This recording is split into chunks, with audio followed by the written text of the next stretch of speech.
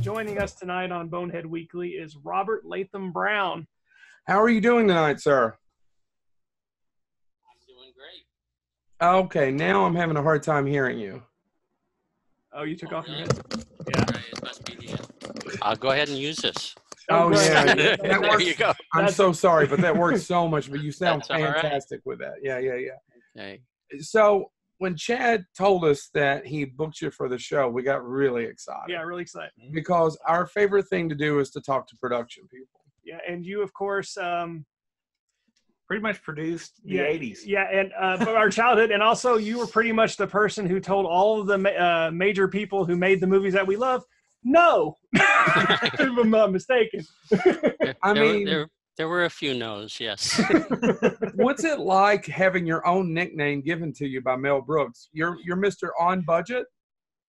That's what he called me. He was making jokes, obviously, but we brought in those movies, the three movies I did with him. We brought them in right to the money. And it was important for me to do that because he basically was producing them as well as directing them. And he told me he couldn't go over budget.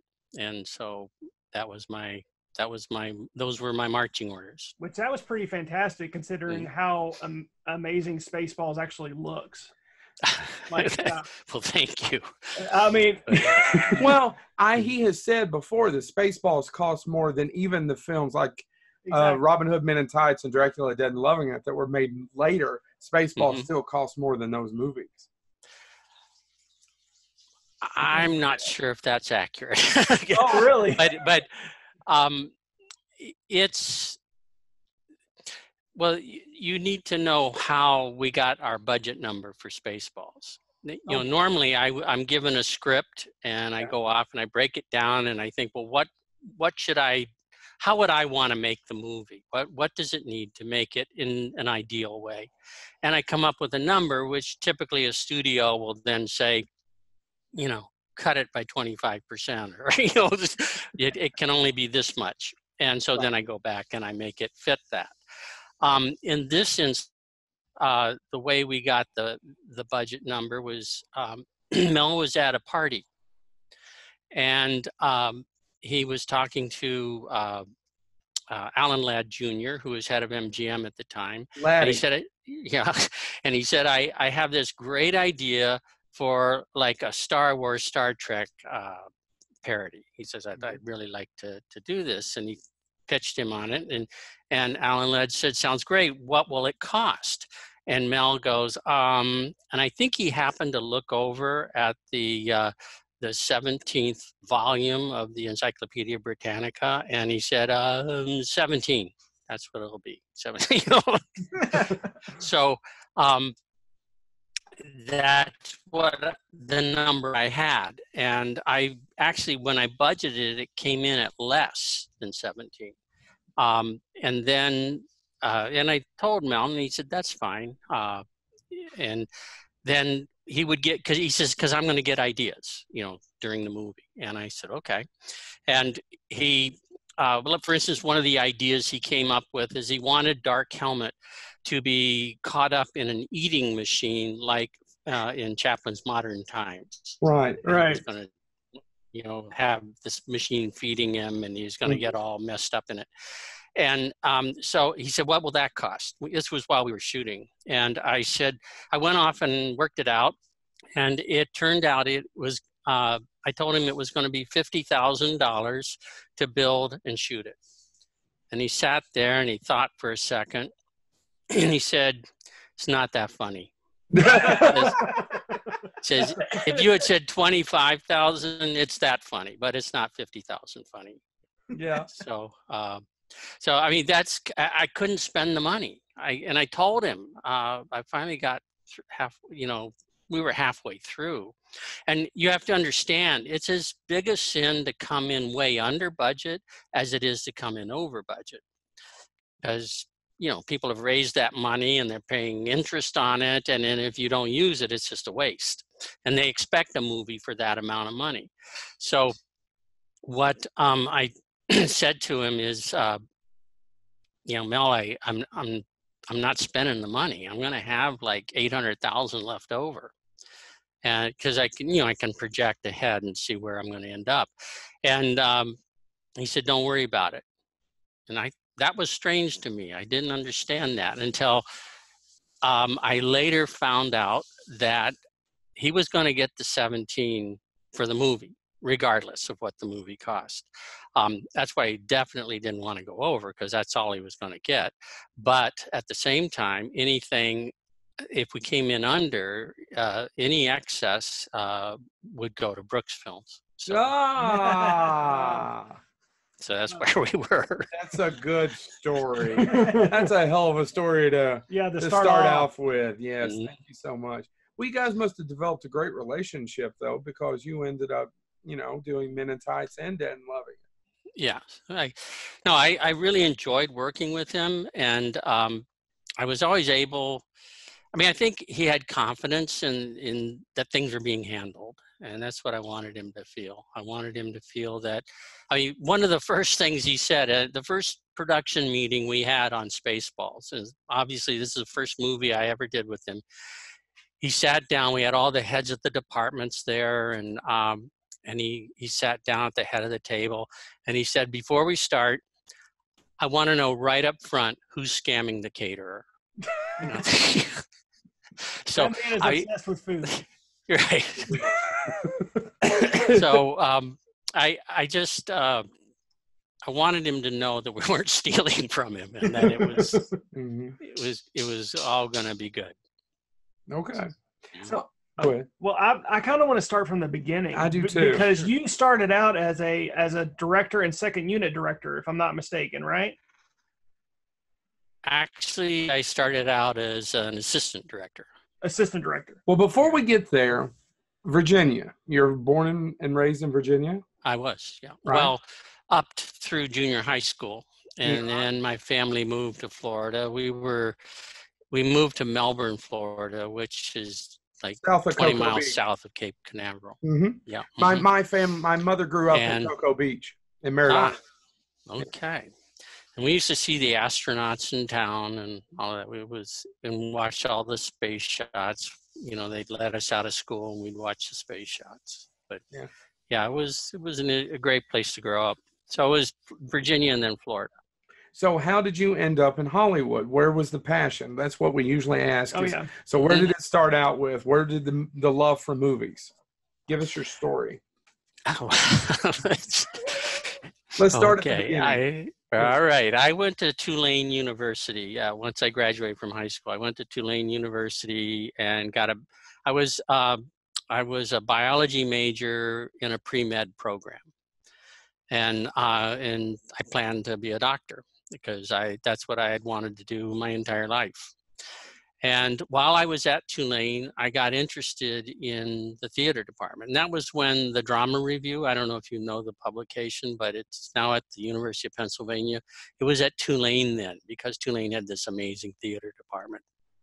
And so when I got to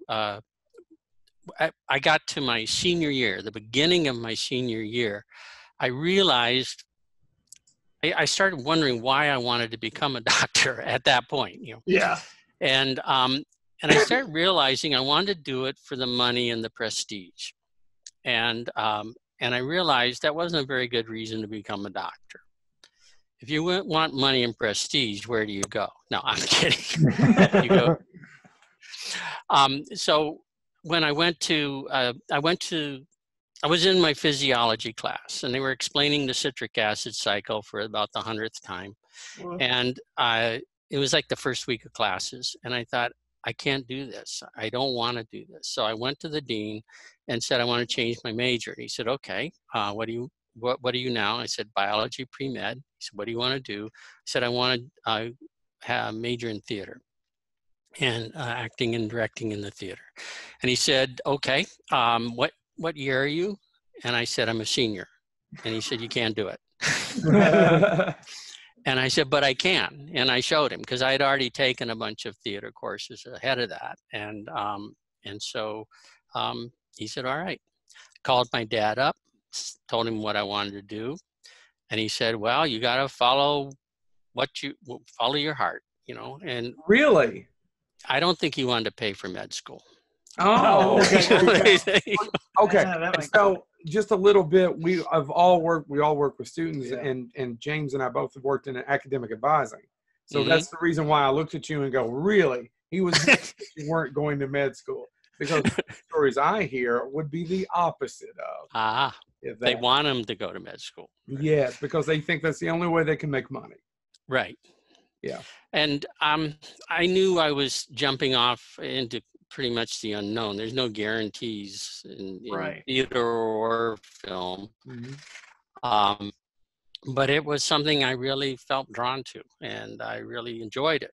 I then got to the point after I graduated, I needed money to go someplace, you know, to further my training. So I taught in the Brevard County Public Schools for 3 years. And during that time, I got the feeling that I realized I had felt kind of limited in theater. Yeah. The Tulane Theater, you know, the small theater, we could seat 100 people, and you know, I did a whole bunch of plays there even before I switched majors, but I didn't have the imagination, I don't think, to understand what is possible on a stage. I didn't really realize that until I saw Les Mis. You know, I saw a huge production of that, you know, a off-Broadway production of that, and saw what was actually possible, what people can do on a stage. And the other one that really impressed me was Sunset Boulevard. Oh, yes. You start off, and you're at the bottom of the pool, and you see the body floating above you, you know, above the stage. Right. And I had never even realized you could do things like that. But before I experienced that revelation, I really figured it's my image of theater up to that point was, you know, Waiting for Godot, two guys on a stage with a dead tree, and I just didn't have the imagination to take that further. But I really enjoyed movies, and I ate them up. I just watched as many movies as I could get my hands on, and of course, back then it was basically I went to the Melbourne Theater to watch movies. Right. So I got this idea that I wanted to move out to California and go to film school. And at first it was go either to NYU or UCLA or USC. Those were basically the choices. And there was a guy I looked up to see if there's anybody who could advise me in Florida.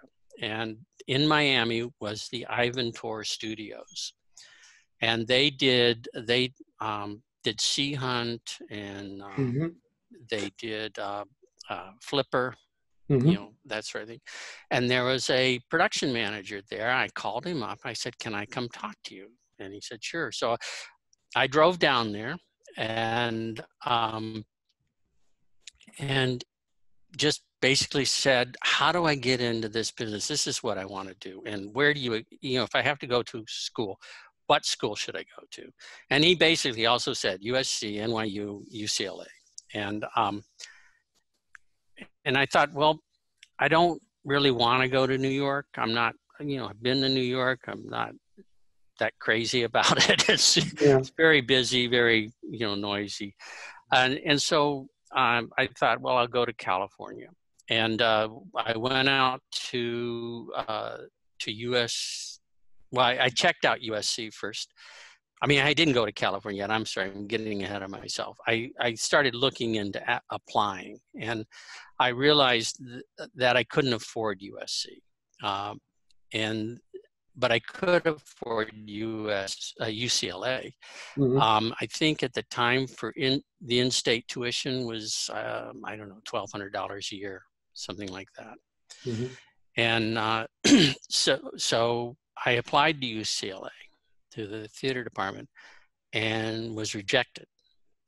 My wife at the time had actually been accepted at UCLA in their Germanic department. She was going to get her PhD in Germanic studies. And so I said, well, let's just go anyway. So we drove out, 2 cars, you know, both taking our cars and all the way out there. And when we got there, I went to see the head of the theater department. Hugh Grau was his name, and he was the dean of the not the theater department, the film department. And I made an appointment, and when I met him, he asked me, you know, what did I want to talk about? And I said, well, I had applied and I hadn't been accepted, and I wanted to find out where I was deficient so I could apply again the following year. And he said, I gave him a little bit of the story, you know, that I had been living in Florida and I'd moved out, and he said, you came all the way out here to talk to me? And I went, yeah, that's what I did. Yes, sir. And he picked up the phone, called the admissions department, and had me admitted right there. Oh, great! Wow. So that I started a master's program in production, and about that time, you know, the students were all being really radicalized at this point. It was 1970, I guess, or 71 at that point, and the students had protested, the film students had, and because they wanted to own the copyright to their films. And so the university said, okay, you want to own the copyright to your films? You pay for the equipment, you pay for the processing and the film. And you can own the copyright to your films. And that's the policy they instituted. Well, suddenly I had no way to afford to make a movie. And this was like my 2nd year there. And so I switched to writing. I changed my degree to an MFA in screenwriting. And at the same time that year, I saw a notice on the bulletin board for the assistant director's training program that first year. And I thought, well, I'll apply. And I did, I applied. And then the following spring, I found out, I went through an interview. They have you take this SAT test on steroids. It has a personality profile. It has all the normal SAT stuff, paragraph meaning, math, vocabulary. They have a vocational preference test in it. I mean, it goes on for like 8 hours. You take this test. And ironically enough, they administered the test at USC. But that's the only time I got in there. But I didn't get in that first year, and I thought, well, this worked with UCLA. I'll call them up and ask them where I was deficient. So I said, okay, where was I deficient? And I want to apply again. And they said it was your test scores. You did great on the interview. It was the test scores. So I said, okay. I got myself an SAT prep book and studied up on the math because I knew that was where I was most deficient. And the following year, I actually got the highest score out of 1,500 people. And so I was part of a class of 15, and they assigned me to my first picture, which was The Hindenburg, being directed by Robert Wise, and you know, George C. Scott, Anne Bancroft, and I didn't even know Anne Bancroft was married to anybody at that point. Right. I had no idea. You know, all I knew is I was working with Mrs. Robinson. Right. Yeah. Not Mrs. Brooks. No. I'm being reminded that this is something that I don't know, a lot of people maybe who are listening to this might find this valuable. Whenever I've gotten to a point in my life where I need to make a choice, or I'm trying to break through a barrier, I just find as many different avenues as I can to try and, you know, as many doors as I can to knock on, figuring one of them is going to open. In this instance, when I was at UCLA, I was trying to get my friends to come together, and I was going to have, you know, my idea was to make public service announcements, for local television stations, and just give the film to them, just as long as they would credit us. I mean, this was my level of thinking at the time. The other thing was I had sent a script to William Morris from my screenwriting, looking for representation, and then I had applied for the second time the assistant director's training program, because I had no idea how I was going to get into this business. It just it seemed like there was just a wall there. So that same week as I got accepted to the training program, I also got into the I was accepted by William Morris for a year's representation, and I had to make a choice. The agent who was going to represent me was Ron Mardigian, who later became head of their literary department. And very nice man, who also ended up teaching at USC. So finally, but and my idea about getting my friends together to form a little film company, nobody was interested. So we didn't do that. So I chose the assistant director's training program because at the end of the 2 years training, I would be a member of the Directors Guild. And they paid, they paid you to train. I was getting $90 a week, which was more money than I'd ever seen in my life. So I was thrilled. And from that point on, what they do is they train you for 400 days. Only 100 days of that can be prep. The rest has to be shooting. And they train you to be an assistant director. Right.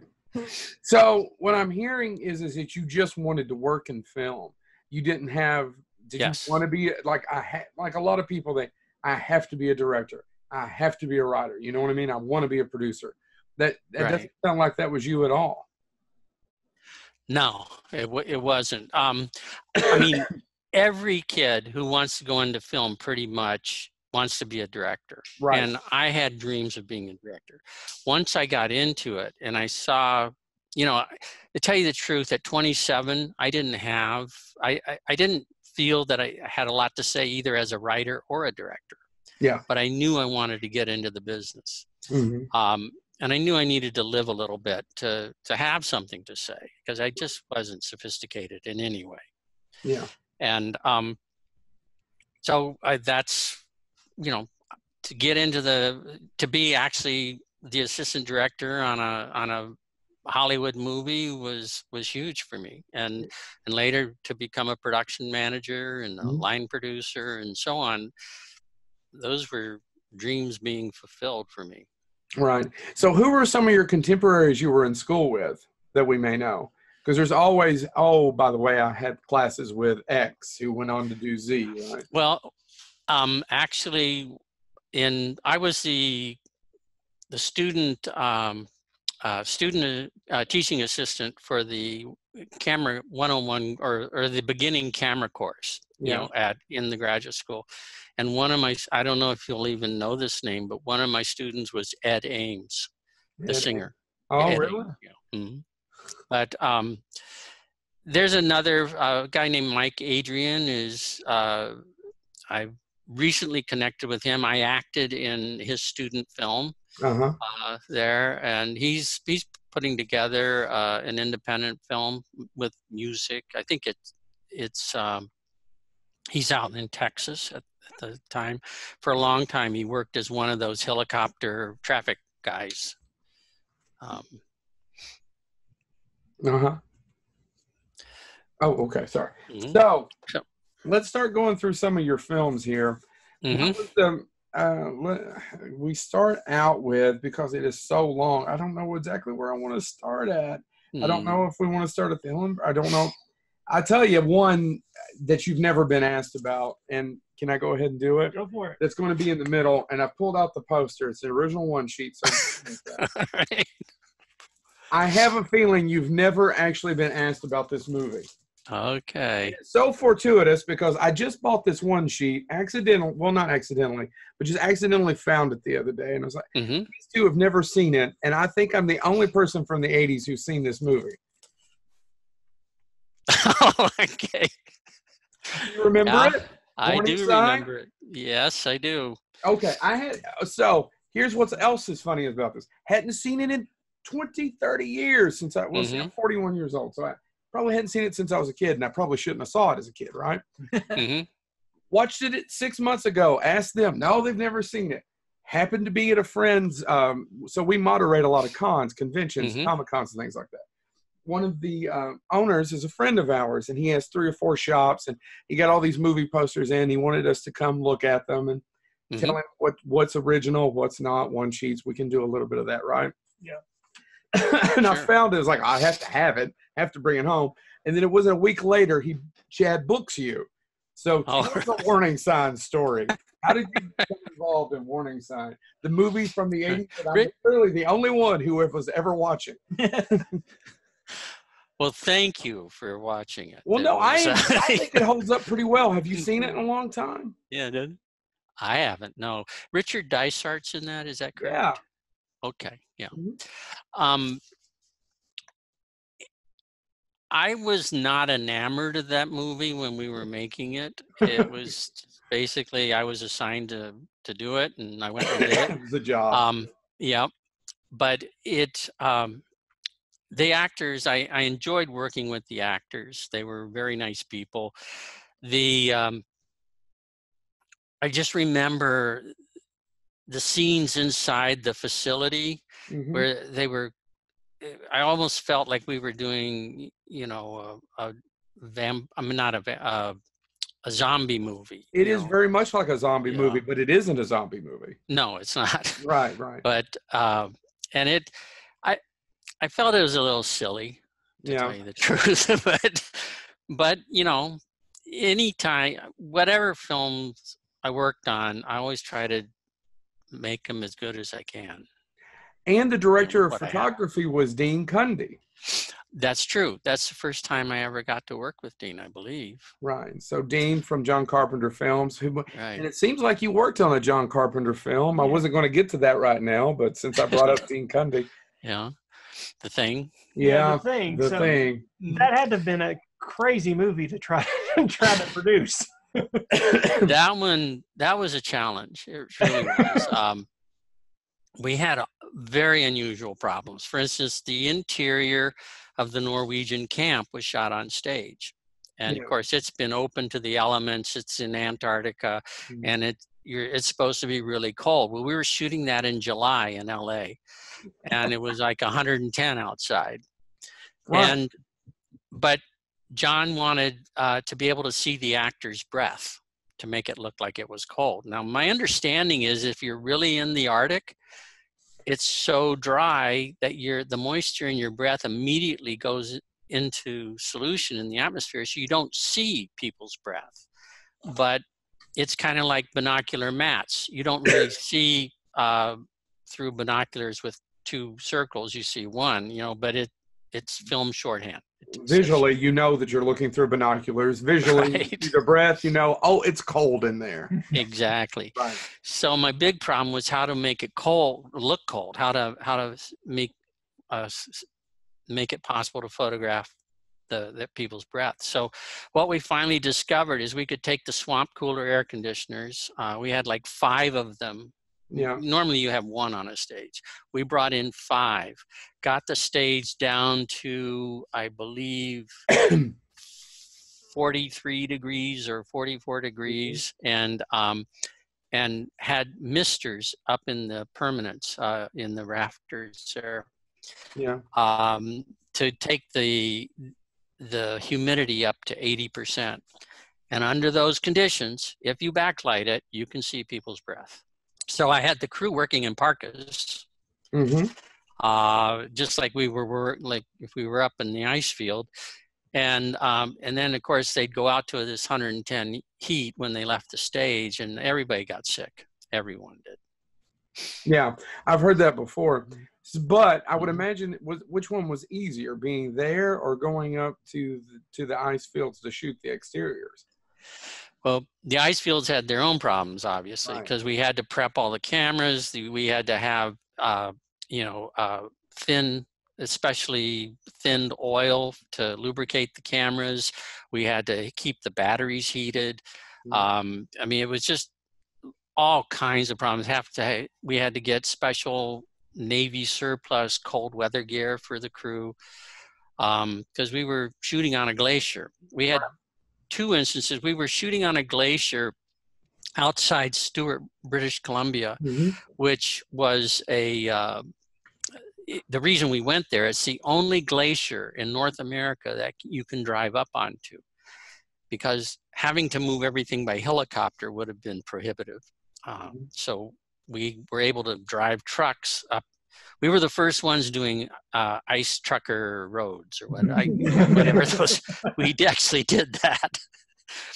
But that you can drive up this ramp. You leave Stewart, BC, you cross the border into Hyder, Alaska, and then you turn right and you go up this mining road along this cliff, thousands of feet high, until back into Canada, and that's where there's an ice field up there, a glacier, and we were able to go up there and film. We also were using helicopters as well to move actors up and down, and for whenever we had to move something fast, we were able to do that with these two helicopters. So I had become a private pilot by that time, and so I was really conscious of air safety and that sort of thing. And I set up, I had a controller in Stewart where the helipad was, and who was in radio contact with both helicopters. And then, so what he would do is make sure we had no mishaps, because there had been a show there a year before that had shot in Stewart, and they did have a helicopter crash. And so I was really conscious of that. And we had no accidents at all. It went very well. Well, that's great to hear, but it's also, so there were no near-death experiences? No. Glacier? Well, I'll tell you one. We did have, the other thing that I've always tried to do is be prepared for the worst. So when I'm looking at this ice field up there, I'm thinking, well, what happens if it starts snowing, or the weather comes in so badly, I can't fly the helicopters, I can't drive that ice road, which has a 1,000-foot drop on one side of it, and I have my crew up there for the night. What's going to happen? So I had this brilliant local tech advisor. He's a snow tech advisor, basically. His name is Robin Mounsey. He lives in British Columbia. And I told him the concerns I had, and he said, well, we'll just make it so that we have the supplies we need to camp out there overnight. He says, and I'll be with them, and if that should happen. And so we put together this camp up near the set, and they didn't, one night we were wrapping late, and the weather was starting to come in, and we couldn't get the helicopters up there, and it looked like they were going to have to spend the night. So Robin got the cast and everybody into this camp. Right. And then the weather cleared, and we were able to use the helicopters to bring them down. But so no near death, but just an instance where we could have had a problem. Now, before we move on, John Carpenter went on to get his helicopter license as well. Are you the guy that got him into that? I think John had always wanted to do. No, I wasn't the one, but he knew I had gotten my pilot's license. Mine's fixed wing. But he enjoys helicopter flying. Mm-hmm. In fact, that was the movie that I was in my only airplane collision. That was, we were scouting up there. What happened? I said, what happened? Oh, we were scouting up near Ketchikan, and we were, see what we were doing. We were coming, we had to land at, we were coming back to LA, but so we were in these little bush planes, these, I think they call them beavers. They're float planes. And and it's kind of wild flying with these Canadian bush pilots, because I was in one plane, and then Larry Franco and the assistant director and John Carpenter were in the plane ahead, and we were following them through those mountains around Ketchikan. And it was really misty and like some snow falling, and all of a sudden I saw the plane ahead of us do this really steep bank and turn like that. And I looked at my pilot and I said, well, why did they do that? And he goes, I don't know. And then all of a sudden the clouds parted and there's a mountain there. And I said, oh, that's why. So we did the same. But we landed in Ketchikan. And this was at another instance. We were in a Grumman Goose, which is a twin engine plane with high wings, and again, a seaplane. It looks like what they used to call a flying boat. And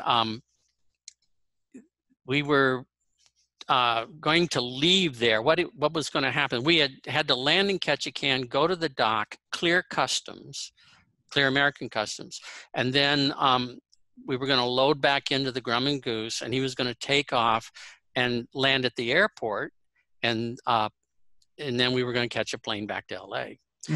And so after we had cleared customs, we're all sitting there in this Grumman Goose against the dock, and there was another plane ahead of us at the dock. And our pilot had told the line boy, he had a line attached to the tail of the plane. He said, hold on to this. I'm going to swing the plane out away from the dock, and then you let go, and we'll go off and we'll take off. Well, I don't know what this pilot was thinking, but with a real airplane on cement, if you want to turn right, you can press the right brake and rev your engine up, and it'll swing you around to the right. But there's no brakes on the water. So I guess he thought the line boy was going to do that for him. But so what he did is he revved up the left engine, and the line boy couldn't hold the rope because the plane was pulling so hard. And we started moving forward towards the other airplane. And we were drifting out a bit too, away from the dock as that was happening. And I was just looking out the window, and Carpenter was looking out the window, and Franco, and we were just sort of sitting there thinking, we're going to hit that airplane. And sure enough, our propeller started chewing into the tail of that airplane. So our pilot shut down the engines, and now at this point we're bobbing out into the bay. We're going, floating away from the dock. People are streaming down onto the dock, furious and screaming and yelling. And we had, there was a Japanese freighter that was anchored in the bay, lined with sailors, with the crew, and every one of them had a camera, and they were all taking pictures of this. And I thought, well, and our pilot, he gets out of the pilot seat, and he opens a trap door above where the wing is, and he climbs up onto the top of the plane, and he goes over to that left engine and starts shaking the propeller. And I'm thinking, well, after a prop strike, you're supposed to have the engine completely torn down before you fly again. So what he's doing is he's just checking to see if there's any obvious damage, and I assume we're going to go back to the dock, and we'll find another way to get to the airport. Nope. So he gets back in the seat, he starts everything up, and he starts making these great big circles in the bay, going faster and faster. And I thought, well, I guess he just kind of wants to test the engine, but then he's going to shut it down. We'll go over to the dock and be normal people. And, and no, he kept going and going, and then he took off. And I was petrified at that point because I could just see the engine exploding, and I didn't know if the crankshaft was cracked or what, But he landed us at the airport, and I said, "You're going to go back to that dock and settle up with those people, right?" And he goes, "Oh yes, I will." I hope he did. I didn't heard about it. So the Thing is, one of those great horror movies and Warning Signs, but I want to talk to you about... I wouldn't say Warning Signs is a great horror film. I wanted to be the one man who asked you about Warning Signs. Right. Has anyone else ever asked? No. Okay. No one has. No one has. You were the unit production manager on one of my all-time favorite musicals, The Blues Brothers. I would imagine that's a very different type of filmmaking experience than making The Thing or doing something like that. I was just wondering if you had any stories about just because of the musical talent involved, or what was the setup on that? Or working with John Landis. Yeah. Or wrangling John Belushi. This could take 3 hours. Oh, we got it. We got it. I got time. If we talk about no other movie, this sounds fantastic. It could take. No, I mean, there's a lot of stories about it. It was a challenge. That was probably the one. That was one of the toughest films I'd worked on. That was like your third film as a unit production manager, if I'm not mistaken. Right. What had happened is there was a very experienced, very talented production manager on the film originally. His name was Tom Joyner. And he was doing what he was supposed to do. He was making the film that was budgeted. And it was like the first week of shooting. And he and Landis had a different idea. Landis wasn't making the movie that was budgeted. He was making a bigger movie. And so Tom and John were having a lot of problems, working together. And finally, John got him fired. And they picked me to replace Tom. So they sent me up to Chicago, and I started looking through everything and started getting the lay of the land and figuring out what was going on. And so I called the studio up and I said, well, you fired Tom for doing his job. What is it you want me to do? And they said, well, minimize the damage. I said, I feel like you put me on a beach, said there's a tidal wave coming in, and I'm supposed to minimize the damage. I said, that's how I feel. I said, if he's not going to listen to you, he's certainly not listening to me. And they said, well, just do the best you can. And I said, okay. So, they had a lot of high expectations on this movie because John was so successful with Animal House. And Animal House, I think, it made $65 million, and it didn't cost hardly anything. I mean, it was just a pittance. So, Blues Brothers ended up going 75% over budget. Wow.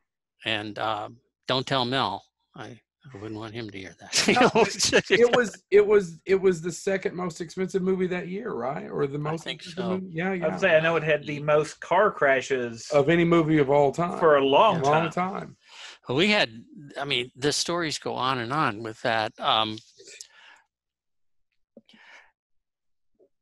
What's a good one? What's and I know you could just talk about tons, but is it an ego thing? What's people at the height of their fandom? Well, we were deep. We had some really talented people on that movie, and really great people too. Like John Belushi was a really nice person. I really enjoyed working with him. But for instance, I got a call from him. We were going to shoot we had a shot to do in the daytime, and then we were going to work into most of the night. It was called a day into night shoot. Mm-hmm. And the day shot was going to be out in Harvey, Illinois, west of Chicago. Yeah. And then we were going to do night work in Harvey as well.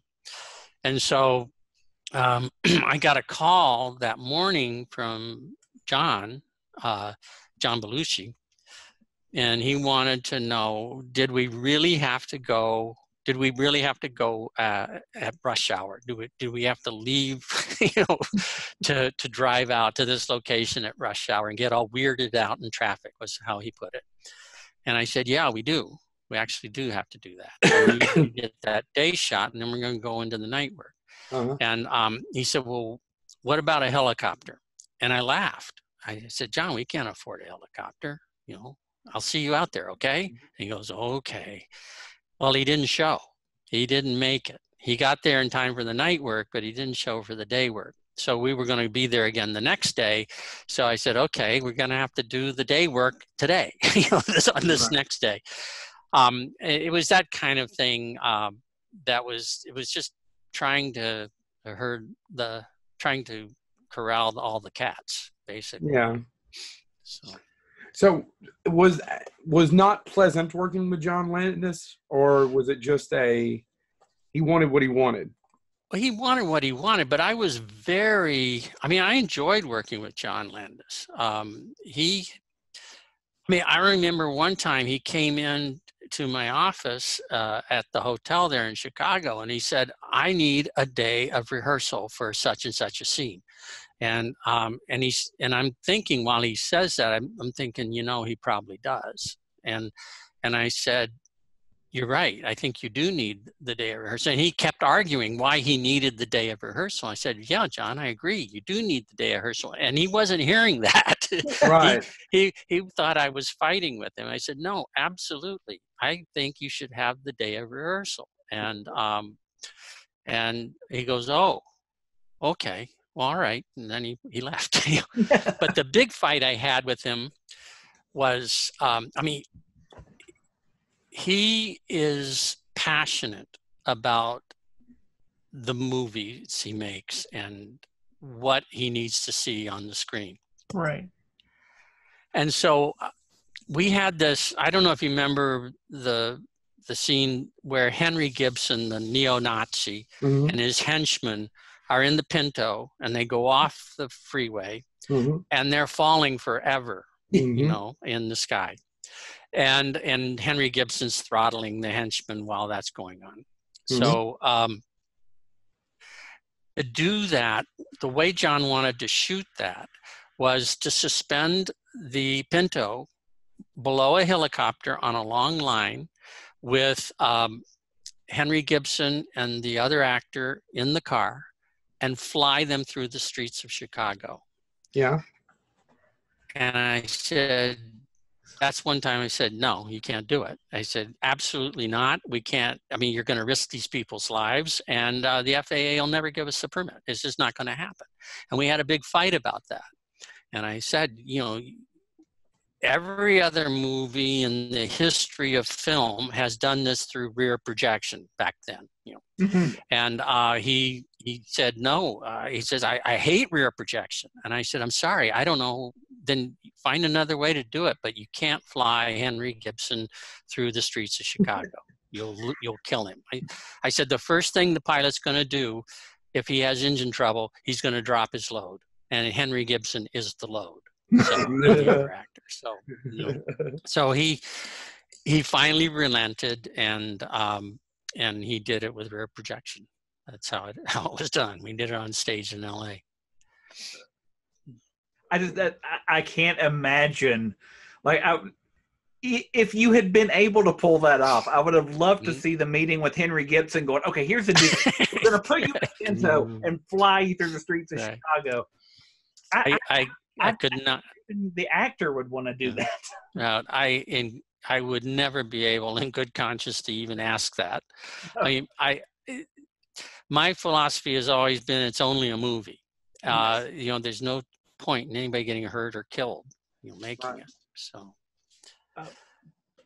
I guess Joe brought up warning signs, so I'm gonna bring up another movie that you might not get a lot of questions about, but James brought up a road movie, so I'm gonna bring up a road movie, and that would be your work on Bustin' Loose. Oh, okay. I'm trying to think. Did I do all of Busting Loose? Well, because I was kind of curious about there were some issues with, like, Oz Scott is listed as the director, but Michael Schultz apparently did some work on it, and he I worked with Michael Schultz. He came in and did additional filming. Okay. That's he's one of these iconic film directors that I don't think gets enough credit for the work that he's done. Right. Yeah, that was I didn't do the entire movie. I just did that post-production shooting with Michael. And that's okay. We can move on to something. No, that's okay. Well, I'm kind of curious. You're talking about that. So a question that we do ask people, and we don't, I guess in a way it comes off as gossip, but I mean, clearly this is an interview. Who have you worked with that you would never work with again? And who is on a positive note, who is one of the best people you've ever worked with? I'd say Mel Brooks is one of the best. Really? Yeah, I mean, I really enjoy working with him. He is a great guy. He's very generous. He's, I'm being told I did all of Busting Loose. So, there you go. Well, like I said, with a career like yours, it's hard to keep all that's great. Well, we'll get back to Richard Pryor in a second, because I was hoping you'd have a good Richard Pryor story with that. Well, I actually do. Well, we'll come back to who's the worst. You tell your Richard Pryor story. Okay. Well, it's an unfortunate story. It's just that Richard's his assistant, the guy who takes care of him on the set and goes and gets him stuff and all that. He was turning in. He was getting a lot of petty cash. And typically the way this works on a movie is that when you get you get issued some petty cash, and then you turn in receipts if you want to get more petty cash, but you have to account for the money you've spent already before you get more money. Well, he kept getting petty cash without getting any receipts, and the accountant came to me and told me about this. And so I went to him. And I asked him, well, what, where are your receipts? We need to see them. And he got real upset and he got angry with me. This is the assistant did. Right. And then later, Richard Pryor came to me and started calling me a racist because I was singling out his assistant and giving him this hard time. And I explained to him, I said, it has nothing to do with race. The fact is, all I'm interested in is the receipts, and I demand them of everybody on the show who has petty cash. And he calmed down after that. But I eventually got the receipts. There you go. I thought this was going to go someplace else. I thought this was going to go into drugs, and I thought it was going to go there quick. Sorry. He was this was after he had gotten so badly burned. Yeah. He had recovered from that. And that was from his use of drugs that accident happened. Right. And so he was very well, I mean, I guess compared to how other people had, the dealings other people had had, he was actually very easy to work with for me. I got on well with him. But I think a lot of it had to do with his accident. Gotcha. I mean, he got severe burns. Are you going to ask about? Yeah. So after the thing, you did the Iceman, which was but right after the Iceman, you worked on Indiana Jones and the Temple of Doom, right. in the USA location, if I'm not mistaken. Correct. I mean, how was that? I mean, you went from, just Indiana Jones is one of those iconic characters, and Steven Spielberg, of course. Mm-hmm. So it was great fun. I mean, I really enjoyed it. I really enjoyed working with Steven. That was, I learned a lot working with Steven. For instance, we were going to shoot the Hong Kong airport. We were scouting the location for the Hong Kong airport. And this was an old Army air base in Marin County up there, and it's no longer active. But they have these. They have an airstrip, and it has these huge World War II hangars. But what we were looking at is this the firehouse, where it was kind of a white clapboard sided wooden structure that housed the one fire engine that they used to have in there, and plus a little office area. And Stephen was thinking of using that as the terminal for the Hong Kong airport. And that one was, I guess, it was a tech scout, that's what it was. And we had all the heads of departments there, and Stephen was there, and he was looking at that building and describing the shots. And while he was doing that, I saw him, he kept looking over at these hangars, these huge World War II hangars. And then he'd go back and he'd talk some more, and then he kept looking over at those hangars again. And finally he turned to me and he said, "Would it be a big problem if we shot it over there instead, in front of those hangars?" And, what am I going to say? "No, Stephen, it's fine. I think you should do that." So that makes sense to me. And so we all follow him over, to those hangars, and it was better. I mean, it really made a better shot, made a better scene. That was when Indiana Jones gets into the airplane and says, "So long, Fat Chow," or whatever it is, and slams the door, and it says "Fat Chow Freight," and he takes off. And has a small cameo with Dan Aykroyd in the same scene, right? Yeah. Well, actually, that scene that you saw the people lined up, in front of the terminal and everything, those were all the relatives and friends. And I mean, it was like, that was the big night to bring all your friends and everything. I mean, like everybody's family was there, and so it was kind of fun. Okay. Is that, and I don't want to butcher his name, but you would later work with the director of Howard the Duck and Best Defense. Is that where you became friendly with them? Yeah.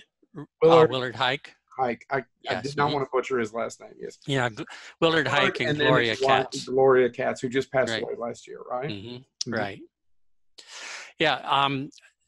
Actually, I'm trying to think. I guess they got my name, I think, either through Lucas or through. He's being handed notes. Yeah, I am. I'm being reminded about Goonies and. We're going to get to Goonies. Okay. But Willard and Gloria, I guess I first worked with them on. I'm trying to remember. That's what I have as Best Defense. Best Defense. Yes, that's what it was. With Eddie Murphy and Dudley Moore. Right. And yes. And I think they got my name through either the Lucas people or it was the same year as Indiana Jones, so I'd imagine that's what it was. Could be, yeah. It was 1984. Right. And so, but that was an interesting movie in the sense that, Eddie Murphy, I think, is only in like 20 minutes of the movie, but it was advertised as an Eddie Murphy movie. And I think that hurt it because people went to see the movie and then they'd tell their friends, "Well, he's not in it, it's all this other guy, Right. So I don't know. It didn't do well when it was released. I don't know how it's done since. It's not like Howard the Duck that has a cult following. Yeah, well, Howard the Duck, came from the underground comics back. Go ahead, Chad. No. Start geeking out. Yes. That's another one of those staples of my childhood that I watched. So we each three have different specialities as far as our knowledge goes, and they always beat me with comics. So they can always talk about, hey, Howard the Duck, the movie Howard the Duck killed the comic. Yeah. Right? So. Yeah, I'm sure it did. It killed the comic. Well, the thing is, it It was, I don't think people knew how to take that movie. No. In fact, I don't know that we knew how to take that movie. I can tell you, though, it had the best production value I could possibly have put together with the resources I had. It looked amazing. It really, it still does. It still looks pretty good, actually. It's just that idea of Leah Thompson having sex with a duck was a bit strange. Yeah. And everyone would imagine. Yeah. Hey, you all keep your fantasies away from me. But I mean, it had one of the things that happened on that movie is we were shooting in a building where they used the lab. You remember the scenes in the lab? Oh yes. That was in a building that they used to they used to sight in naval guns in. So it was this huge building, and it was right there at the shipyards south of San Francisco. And the Enterprise, the aircraft carrier Enterprise, was in dry dock at the time, up on stilts. And I was able to walk over to it, and it's like you can't even comprehend the size of this thing while you're standing in front of it. You just don't understand what you're looking at, right, intellectually. So that was an amazing experience. But at any rate, the Howard the Duck had a lot of great stories, and it was there was one of the ones I liked the best is we had a second unit that was supposed to shoot Howard flying an ultralight over this beautiful marsh, and the way we were going to do that is we were going to suspend an ultralight with Howard in it from the boom of a truck, boom on it, and we'd mount the camera on the bed of the truck, and we were going to drive along one of the levees around, in the Northeast Bay, in Sacramento Bay. And we had scouted this location. We had the proper permits. We were all set. And so the second unit was supposed to show up on this certain day and shoot it. And on that day, I first went to the first unit and made sure they were off and running, with no problems. And then I drove over to the East Bay and Northeast Bay and to see how the second unit was doing. And I got there, and as I was parking my car, I saw the director, the assistant director, and the camera, the DP, standing there with their hands on their hips, staring out over the marsh. And I thought, well, why aren't they shooting? So I went up on the levee and I walked up to the director. I said, why aren't you shooting? Mm-hmm. And he just looked at me and he looked out over the marsh. And I kind of followed his gaze, and the water was gone. It was a sea of mud. It was just grass sticking up out of mud. And I said, where's the water? And the director said, exactly. And so I didn't really, I saw the ranger standing nearby, and I went over to the ranger. I said, where's the water? And she said, oh, we drained it last night. And I said, well, why would you do that? She said, well, we do it every year this time. And I said, well, why didn't you tell us? And she said, you didn't ask. Oh.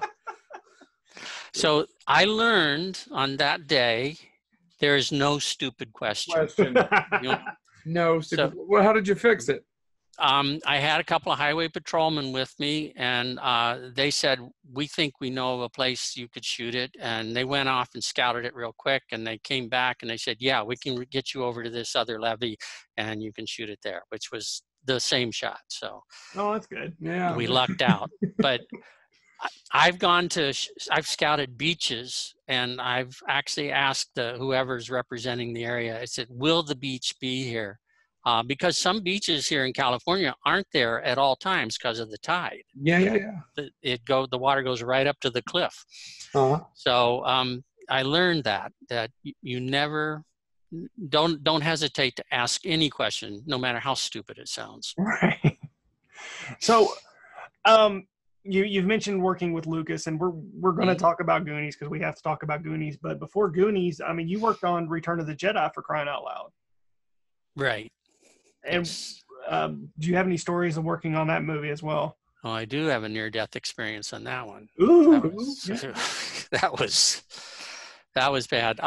We were doing Jabba's Barge in the dunes west of Yuma, Arizona. If there's just one, if you know, there's certain times where you go, if you wish you could be a fly on a wall, because that's what, you know, for me, because I've shared this story with them. I didn't know Star Wars was a trilogy because the only movie I was ever introduced to was Return of the Jedi. I didn't know that, really? I didn't know there was a New Hope or Empire Strikes Back until I was a teenager, for crying out loud. So Jabba's Barge is like where I wish I could have just been on that day, just watching that whole scene go down. So please, continue on with that story. Okay. Well, yeah. If you remember, there were like steam vents on the side of the hull of the barge. Yes. And to make that steam, we had a boiler inside the barge, and you know, and they'd fire, the effects guys would fire it up, and that steam would come out all day long. When we were scouting, when we were building it, I realized it took 45 minutes to get from Yuma out to Buttercup Valley, which is what that's called. It is. Of all the places, of all the names, someone shows up. We're going to call this one Buttercup. Right. In fact, they shot Flight of the Phoenix there. The original Flight of the Phoenix was shot there. Yeah. I used to land my... I was able... if I wanted to go check on the construction of the barge, I could leave from Burbank in my airplane, land on the same runway, the dirt strip that Flight of the Phoenix created, and roll right up to the barge. That's amazing. It was, you know, but what I realized it was 45 minutes from Yuma to get out there, and then would be 45 minutes back, obviously. And if someone got hurt, it would be a bad situation if they were seriously injured. So I always like to be prepared for these things. And so there's a Naval Air Station there in Yuma. And so I contacted them and I said, you told them what we were doing. Of course, I couldn't tell them it was Return of the Jedi. I had to say, we're shooting Blue Harvest, Horror Beyond Imagination. That was our cover. I said, but if I have an emergency, is there any way you can help me out at that site if I have to evacuate somebody really fast? And they said, yeah, we have helicopters that we could have standing by, and we'll give you a radio, and if you need us, all you have to do is call in that radio and we'll have a chopper there in minutes. And I thought, great. So I gave the radio to the assistant director, so he was carrying his show radio and that one. And one day when we were getting started to shoot, we had a guy from San Francisco, one of the effects guys. He was supposed to fire up the boiler, and he thought if he tightened down the safety valve that it would heat up faster. And that's something you never, ever, ever do. And the boiler burst, and burning him over a large part of his body. And so the immediate call was made on the radio to the Naval Air Station. They did have a helicopter there within a very few minutes, and they evacuated him to the UCLA burn unit right from the set. Wow. And that's the worst injury I've ever had on a movie. And I was just thankful I had that situation set up, trying to drive him 45 minutes back to Yuma and then trying to deal with him there. That would have been horrendous. Yeah, that's good that you've been forward thinking about that. Yeah. Wow. So go ahead, Chad. Oh no, I was just going to say, so now I guess we should transition to your other work with Spielberg and Lucas, that being Richard Donner's The Goonies. Oh, just Spielberg. Was he not? Oh, I'm sorry. My apologies. I thought Lucas was a producer. Well, best Dick Donner story. Right. Well, the best Dick Donner story I have is I was like Steven's production manager. Right. Right. The second unit had its own production manager, and I was there for Steven because of Indiana Jones.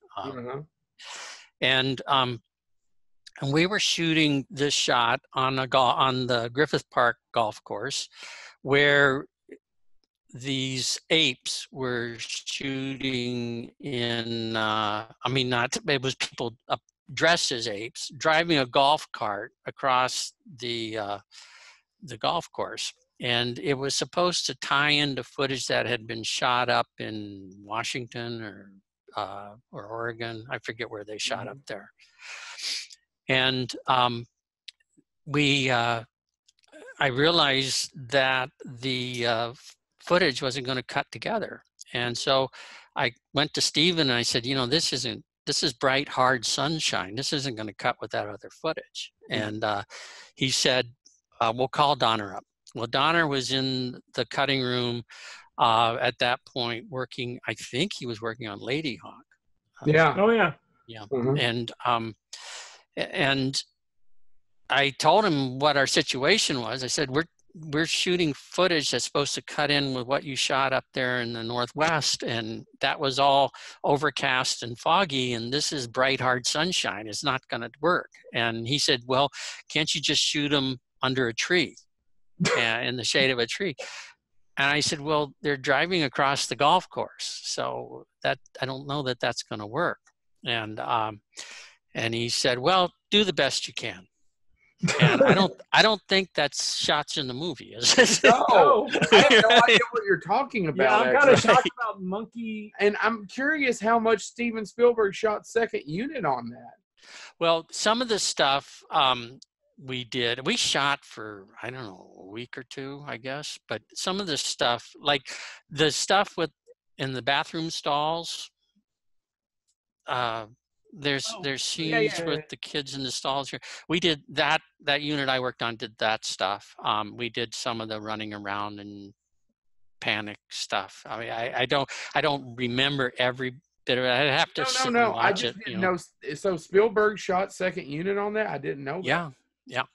I did not a clue. I thought he was just listed as a producer. I honestly thought he was, one of those produced titles and walked off the set, Oh no, Steven gets involved heavily in anything that has his name on it. Poltergeist. Yeah, we could say right. Well, except, but I think the stories I've heard, I don't know for sure about Poltergeist. Yeah. Well, we've heard many. Actually, I never met Toby Hooper. I had a chance to, didn't get a chance to, but I think he was there. He was in the area, I know. He was in the area for the whole shooting of the movie. So right. Yeah. But I think it was a sensitive subject for Toby. It was a sensitive subject for Toby. Anyway, I didn't know that he shot the second unit on Goonies. That's fascinating. Shocked. Yeah, I did not know that.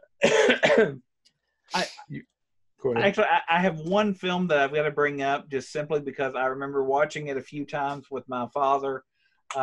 You worked on Elvira, Mistress of the Dark. Yeah.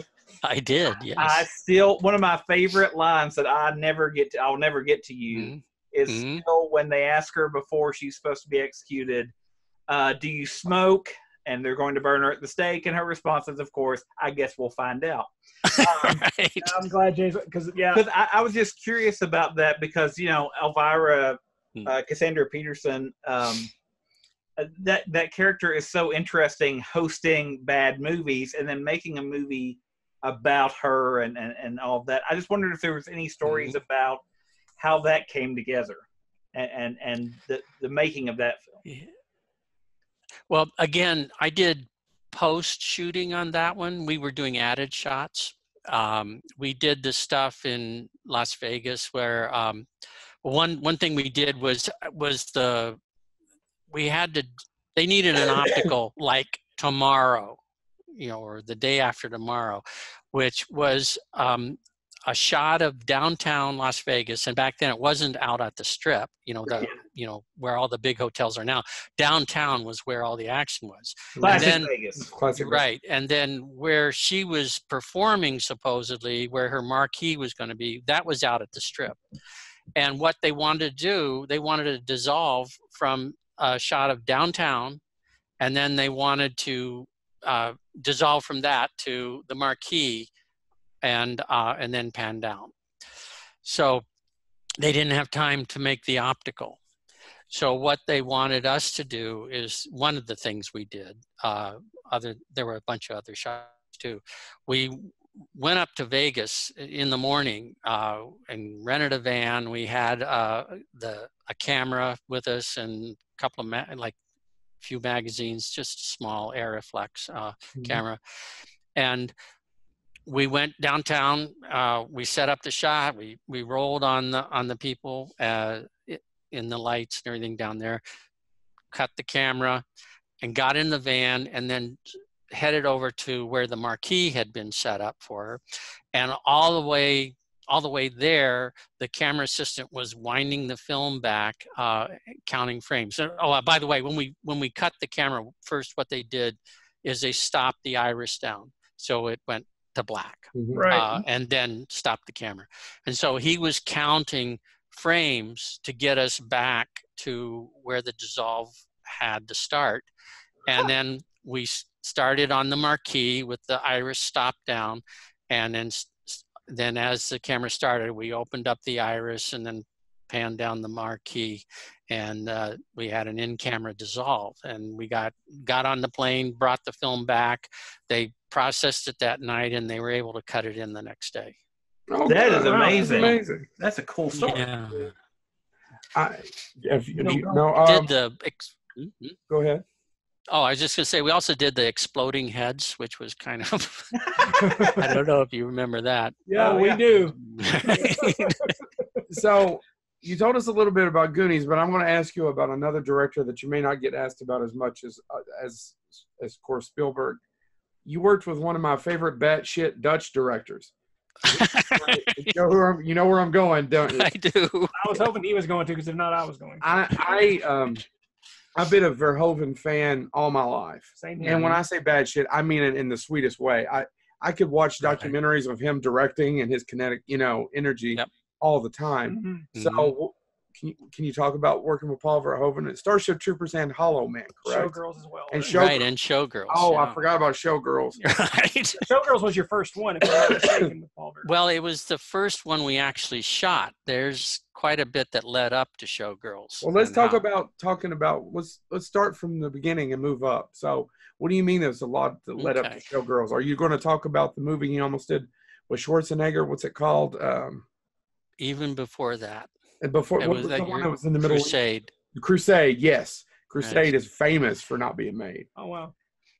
When I first got involved with Paul Verhoeven and Alan Marshall, it was to do a film called Anne Bonny, which was about Anne Bonny the pirate, who worked out of South Carolina. I mean, that was her base, Charleston, I believe.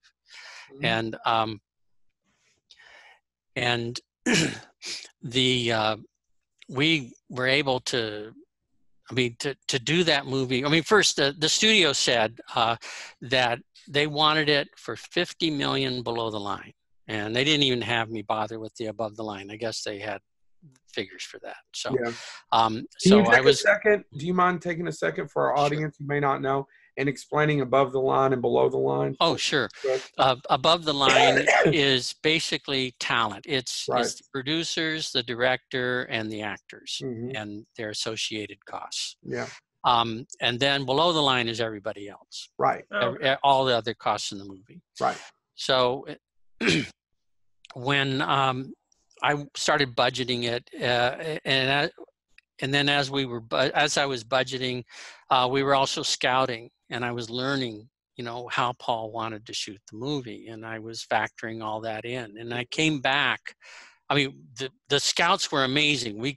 I've been on every island in the Caribbean. I went to Ottawa and saw the HMS Rose, and we went to to Philadelphia and saw Old Ironside, and I mean, it was just like this dream, movie scout. Yeah. It was just something I really enjoyed. I did a midnight swim off the shores of Jamaica, and it was like swimming in a bath, bathtub, because it was so warm. But at any rate, we got back, and I was at 55 million below the line. And so I showed it to Alan Marshall and to Paul, and they said, well, let's go in and see what they say. So we took the budget in, met with the head of production, and he said, no, it has to be 50 million below the line. Bring it back when you're there. And so off we went. And during this time, I was learning more things. Like at the time, I had just seen a movie, Geronimo, directed by David. No, not no, it's not David. It's the Warriors, right? Walter Hill.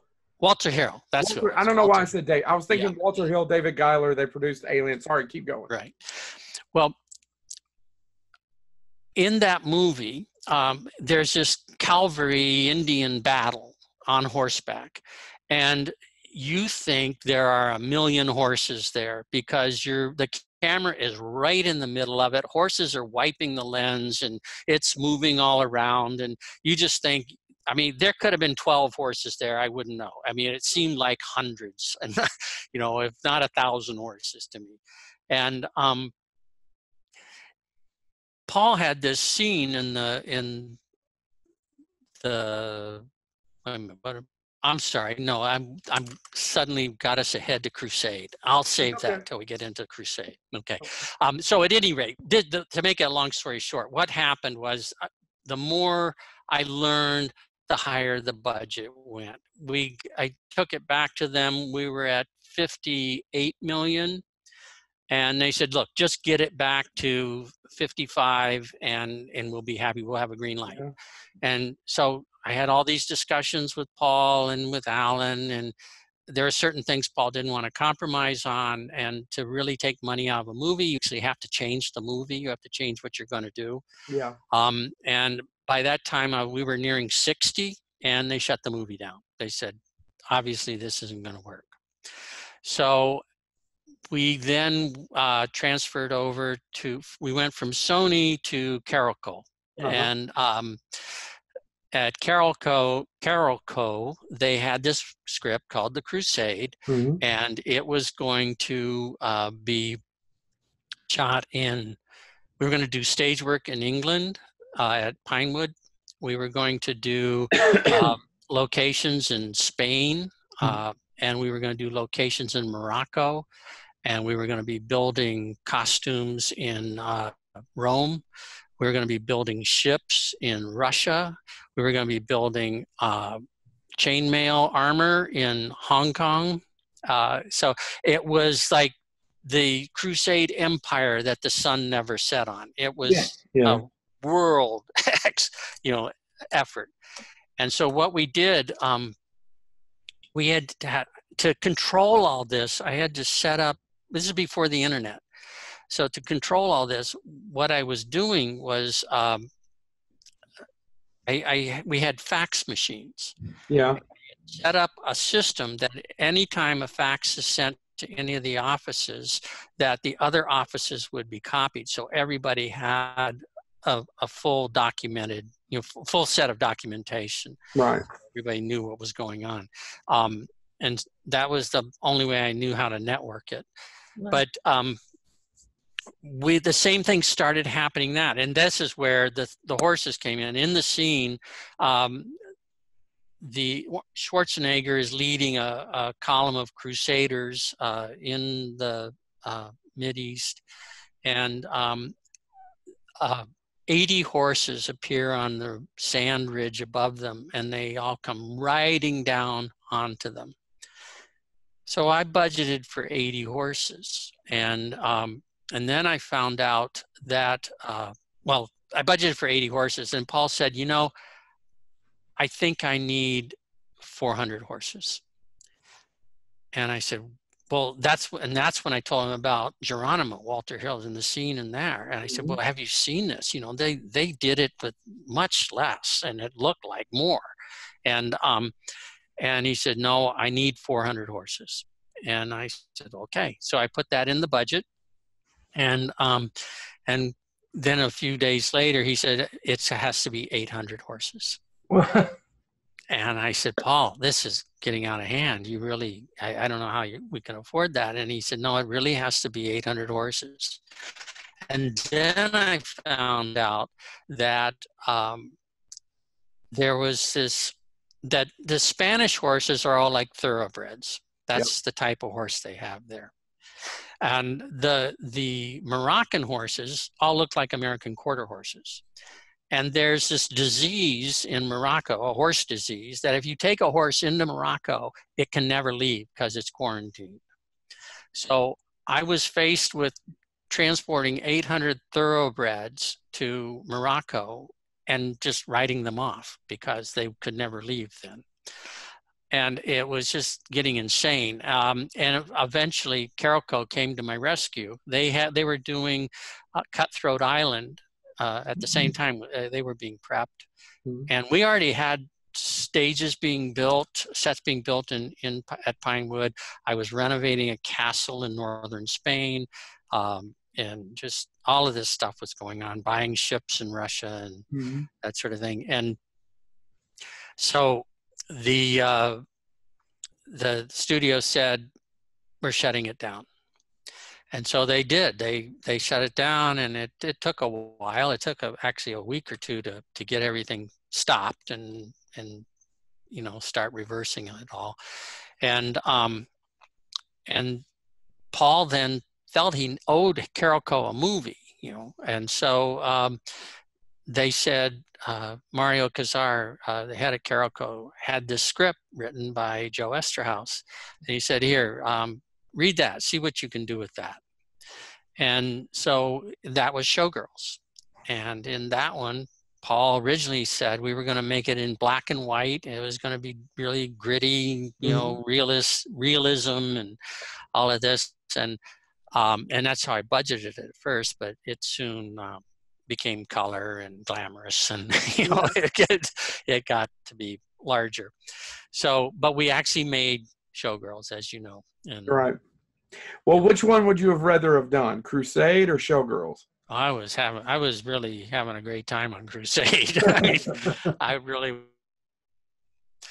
mean, Showgirls, you know, if you're a young man and you're thinking of, you know, doing a movie like Showgirls, you have all these naked women running around, you know, tell you the truth, it really gets to be boring after a while. You know, I mean, I would, well, I mean, I go onto the set and, you know, we were shooting up at Lake Tahoe and one of the casinos for the show stuff.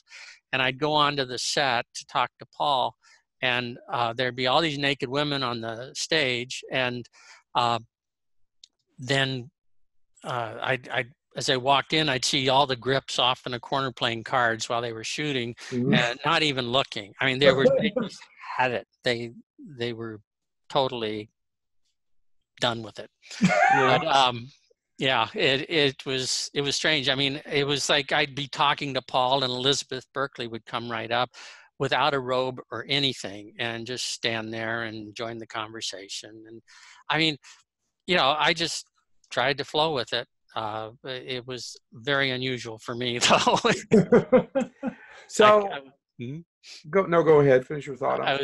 We were shooting at Raleigh Studios, and I was headed into the stage one day, and those stages on the outside door, there's a glass window about head height, so you can see if there's somebody coming in or out.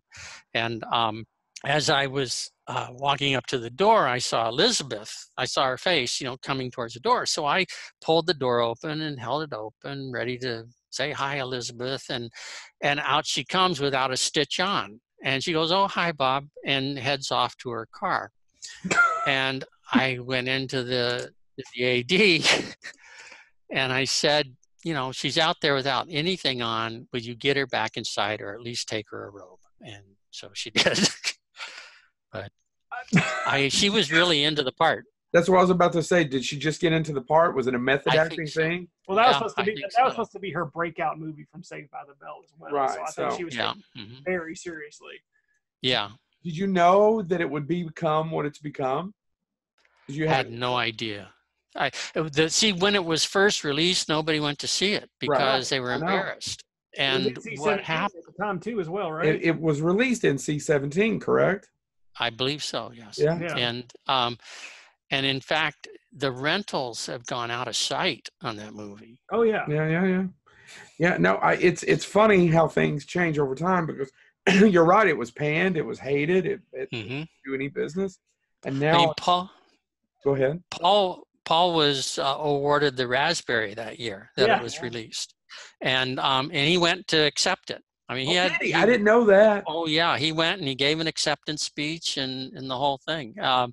And he was,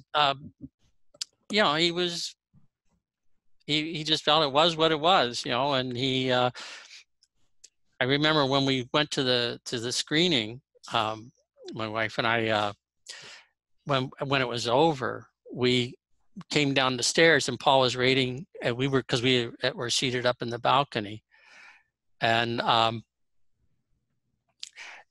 she. He was kind of standing down there with his arms crossed, and I walked up to him and I said, "So that was what you were yelling about all that time?" And he just laughed. Oh. Well, he sounds like he has a great sense of humor. Oh, he does. He's a really nice person. And I mean, almost on every picture I've worked with him on, there comes a day when we go head to head.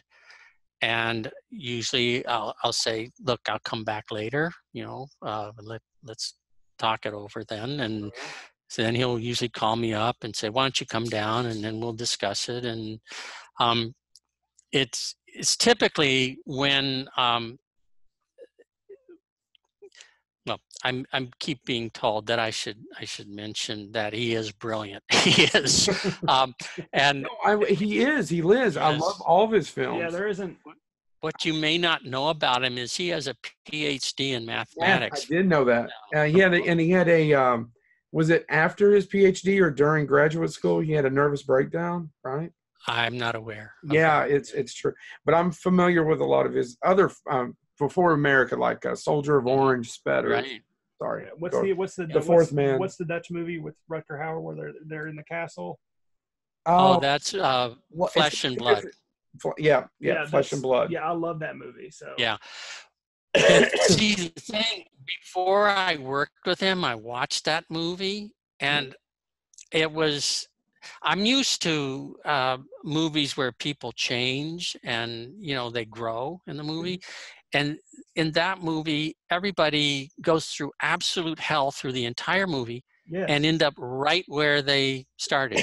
Absolutely. Right. And part of that, and that's basically, I think, his nihilism. He just.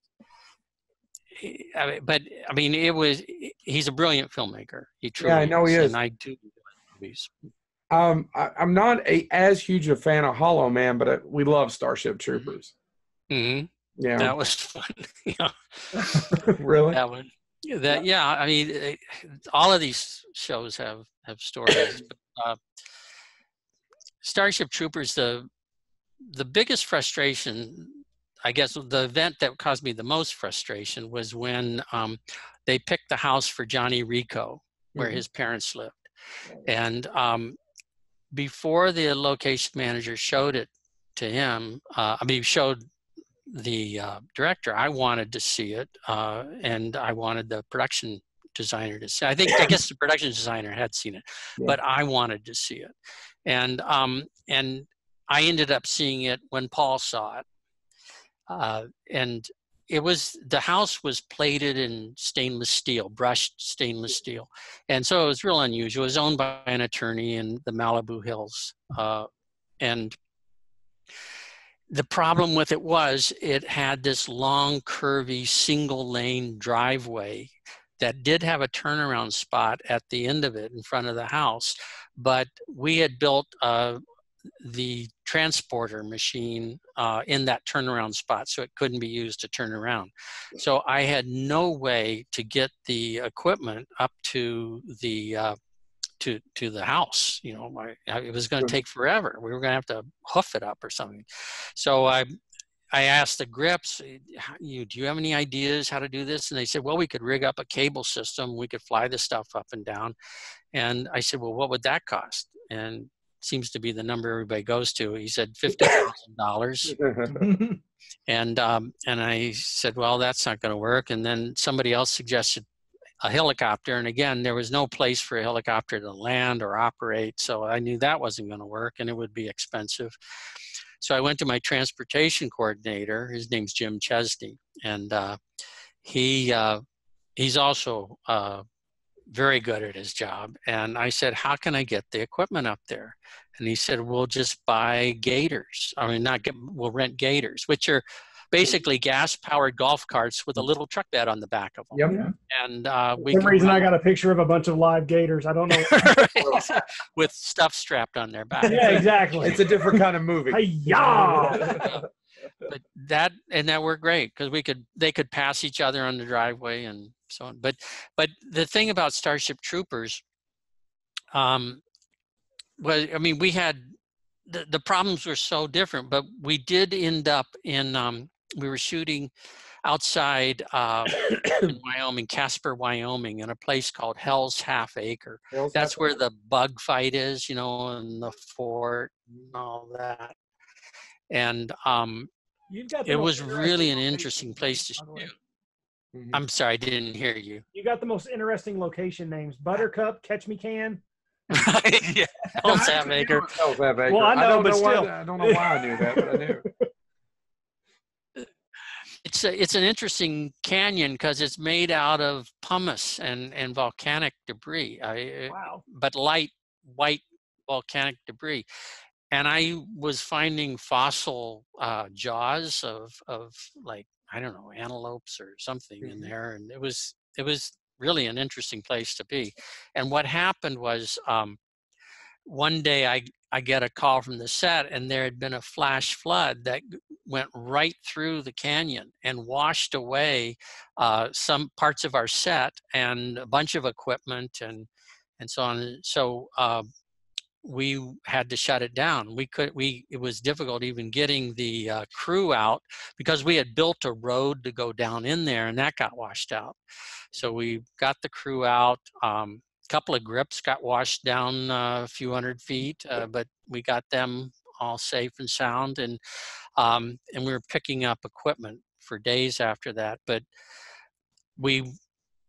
fortunately, I'd brought the shower set and put that in a warehouse there as a cover set. So we went in and started shooting the shower scene. So you didn't lose days, right? No, we didn't. But we did have an insurance claim, and that was a big one. Yeah. Wow.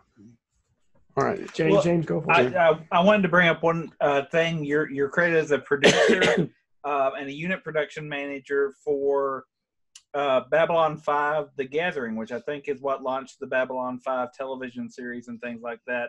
Right. I've been actually introducing my son to that. So I just wanted to know, how did that go and how was the setup for that?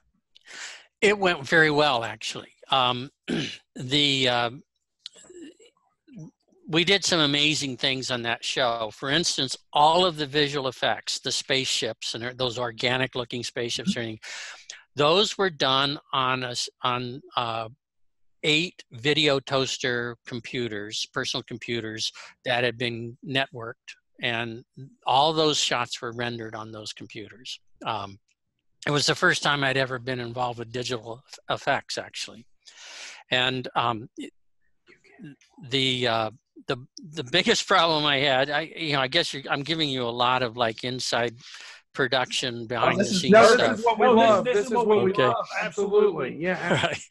Well, I came into my office one morning, and there was this woman sitting in my office, and I said, hi, can I help you with something? And she said, well, I hope you can. And she introduced herself, and she was from Cal OSHA, which is the California Occupational Safety and Hazard Administration.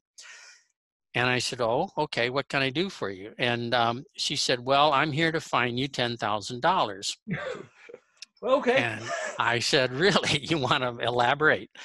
What had happened, you know, set builders, like the construction crew, they always remove the guards from the table saws because there's certain cuts the guard is just in the way, and they just take them off, and they don't want to be bothered with them. And well, one of the construction crew evidently had been cutting a board and reached across to pick up the short end or the cutoff piece, and as the blade was spinning down, and nicked his thumb, just like enough for one stitch, basically. Yeah. But he did nick his thumb. And they took, you know, we had first aid standing by, we always do. And the first aid person took him to the hospital, the emergency room, and they stitched him up, and they said, how did this happen? And he said, well, and he explained it. And they said, so this was a work-related accident. He goes, yeah, it was work-related. And they sent him on his way. I'd had other people go to hospitals like this without a problem, you know, on previous shows. Well, I wasn't aware, and this is my fault, I wasn't aware that they had instituted new regulations. You had to have a safety plan. You had to have it posted. You had to have, you had to make sure all the guards were on the equipment. And basically, the fines amounted to $10,000, and we paid them. But it was an expensive lesson for me. Tell you. Jesus, though. They didn't take that out of your check, I hope. No, fortunately not. Okay. So I want to talk a little bit about your producing, because you have worked with a little killer doll more than once. Yes. Yeah, so, and you were an assistant director on part 3, if I'm not mistaken. And you were a producer on part 2 and 3, correct? Well, I was a production manager on part 1. Okay, sorry. And then I was executive producer on part 2, and I was actually producing it, but that's the title they gave me, was executive producer. And then on 3, Kirshner said, look, he was involved with Hanna-Barbera at the time. Yeah. And so he said, look, you just do it, and you take the producing credit. He was. You're talking about David Kirshner. David Kirshner, right, yeah. Right. Mm-hmm. Well, and so that's how those worked. Well, obviously you hit it off with them if you were able to go ahead, because the first one was made for MGM when you were over the production, correct? Right. Yes. And the other 2, the sequels, were made for Universal. Right. The second one started out as a UA picture, United Artists, and then they put us in turnaround when we were prepping, and we took it to Universal, and they picked it up. And so we ended up, but Universal wanted us to do it as a non-union picture. Now, Universal is a union lot. And what they wanted to do was to see if they could do a non-union picture on their lot.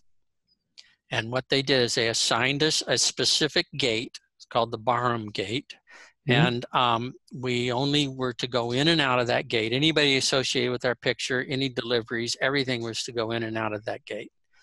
And so we went along fine. And we had a non-union crew who the union had no control over them. And it got to the point where the union started picketing. My people walked right through the picket line, and we kept going. And so then they started picketing all the gates. And one day I got to work, and they had shut down the lot, except for my picture, which was shooting, because my people came on and kept shooting. And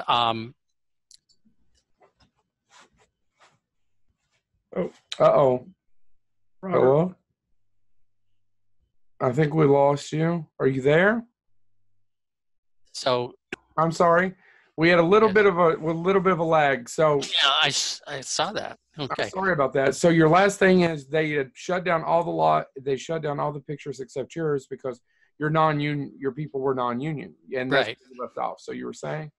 So then they called me from the Black Tower, which is the executive building at Universal, and asked me to come up and talk to the business agents of the unions. Mm-hmm. And I said, why? Why do I want to do that? And they said, well, they said they'd pull off all the pickets off the gates if you would come talk to them. I said, oh, okay.